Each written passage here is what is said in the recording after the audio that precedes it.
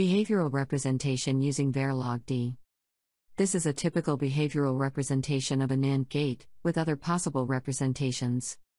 In a typical transistor-level schematic, you design a Nand gate with 2 NMOS and 2 PMOS, and have them connected like this, to get a Nand gate operation.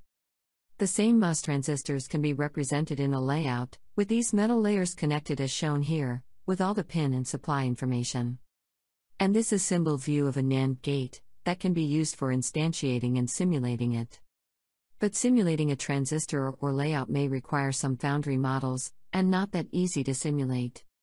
However, if you write a Verilog model for the same Nand gate with this piece of code, describing its logic, then it can be used very easily to simulate in a system.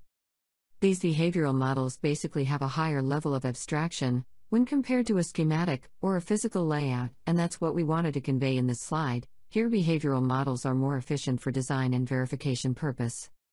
Also, another thing is, simulating behavioral models is faster than simulation pure transistor designs. Verilog structural modeling. You can essentially take a structure for a logic circuit, and directly just code the gates themselves. So here is a MUX, that has an output named out. Then here, A, B, and select, are its inputs. In this schematic representation of a MUX on the left side, you can notice that the MUX is basically made up of 4 components, like an inverter or NOT gate, then it has 2 AND gates, and, at the end, an OR gate. So we can just say, we want a NOT gate, from the select inputs drives, a select bar, and then, we want an AND gate between A and select bar, that drives A1, then another AND gate from B, between that takes B and select input, that then drives B1, and an OR gate, that takes A1, B1 and drives the output out. So, this is essentially just a description of the module, in terms of the primitive elements themselves. A perfectly reasonable way to go.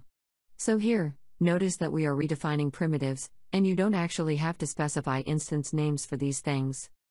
Normally when you call up a module, you have to say the module name, and then the instance name, and then a list of parameters.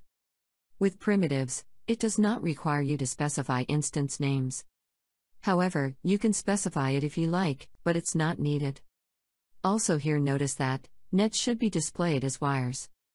Inside of Verilog, if you do not declare something, and you use it in a pin list, then it assumes it to be a wire.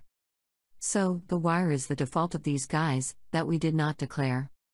Therefore, a structural model represents a gate-level schematic, or netlist in HDL. Simple components like AND, NOT, OR, XNOR, NOR, or any other module, etc. And can be connected, to create more complex components. And, Verilog provides basic logic functionality as predefined primitives.